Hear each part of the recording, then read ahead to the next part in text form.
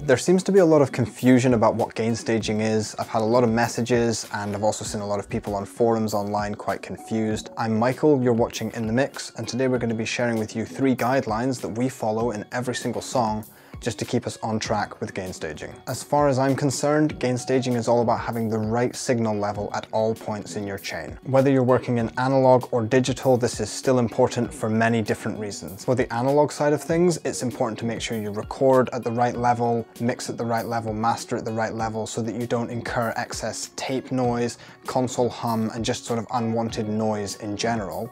And for the digital world, where most of us are working these days, it's still important, even though you don't have to deal with any of the noise, any of the hiss, and any of the hum induced by analog hardware. The guidelines in this video are all about keeping you on the right track, avoiding unwanted clipping, and making sure that your levels are all good.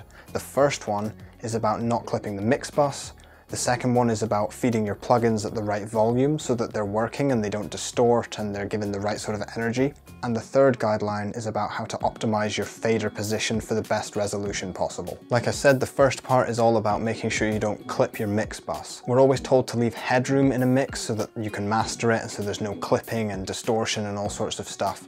But how do you actually give yourself headroom? Well, if your mix is clipping, best place to start is to just grab all of the faders and just pull them down slightly until it's no longer clipping, or you could identify a source that's too loud, often bass or a kick drum, just has an awful lot of energy and can push through the mix and cause it to clip.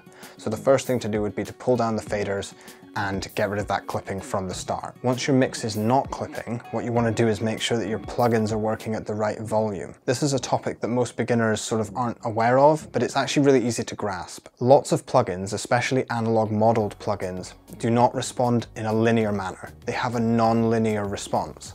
And what this means is that when you input a different amount of signal, they behave in very different ways. If you input too much signal, they distort. If you don't input enough signal, they just don't have the good effects that you want them to have. There's often a good range of volume that you want to be feeding into these plugins at, and usually this is about -18 dB, although this is just a guideline and anywhere in that sort of range is okay. Now the way that we achieve this is to put a gain unit at the start of every single effects chain. We like to use the Slate Digital Trimmer because it has an output in VU and in dB, and it just helps us get everything in the right ballpark. We know that when the VU meter's hovering around about 0, we're sitting in a good position where we're not going to be distorting our EQs, our compressors, our reverbs, but we're also going to be getting the right kind of energy out of them. And then to make sure that we're not building up too much volume, we just make sure that we turn the output of each VST down so that when we bypass it, the volume stays around about the same. And this way you're not just adding loads more gain, potentially clipping your mix bus, which would take us back to step 1. There are some plugins that do respond in a linear manner,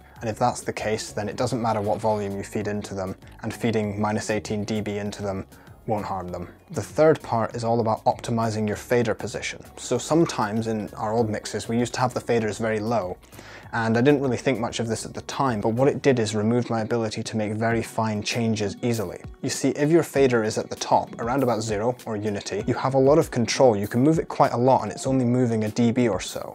But if you drag it all the way down, if you start moving it a little bit, you start jumping in 2 or 3, 5 dB at a time, so you lose a lot of control there. The problem is, if you've gain staged right through your effects, turning up all the way to 0 might just make it far too loud. So what you can do is put a gain unit at the end of the effects chain. So now we have one at the start and one at the end. What you could do is take, say, 15 dB of gain away and then push your fader up 15 dB, get it close to 0, and your fader will have lots of resolution and your effects will be running at all the right volume, and you won't be clipping your mix bus. And those are the only 3 guidelines that we think are important when you're working inside the DAW. There's one little myth that I'd like to clear up in a moment, but when it comes to working inside the DAW, super easy way to achieve it is just to put a gain unit at the start of your effects chain and a gain unit at the end, and just use those to control the levels into your plugin and the level hitting your fader and then the level hitting your mix bus. The one thing that I just wanted to clear up that I've read online, people were saying that if you do that and you take gain away and then push the fader up, people are saying that you'll induce a lot of hiss or a lot of hum back into the recording. And in a digital audio workstation, unless there's a fault, this simply isn't going to happen. You're not pulling a noise floor up in a DAW. Most DAWs don't have any kind of audible noise floor whatsoever, the way you would have with a tape machine or an analog console. And to demonstrate this, I've taken a guitar recording and I've removed gain from it, then I've printed it out and exported it. Then I've added gain with the fader, exported it. I've done this process 20 times and then I've level matched it, and you'll be able to hear the one with zero processing and then the one that's had gain added and removed 20 times, and you'll hear that there's absolutely no difference in the noise floor, hiss, hum, buzz in the sample. It's simply not something you need to worry about.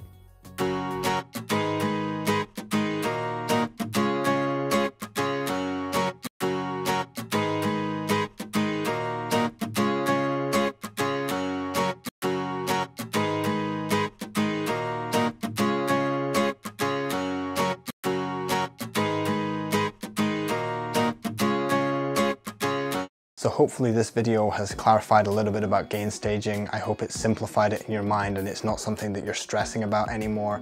DAWs do make gain staging very, very easy these days. If anyone would like me to make a video showing how we gain stage specifically inside FL Studio, I can make that video. Just leave a comment down below and we'll see about making it. If you did enjoy this video or found it helpful, please do leave a like and subscribe. It helps us out enormously. Thank you very much for watching. I'll see you in the next video.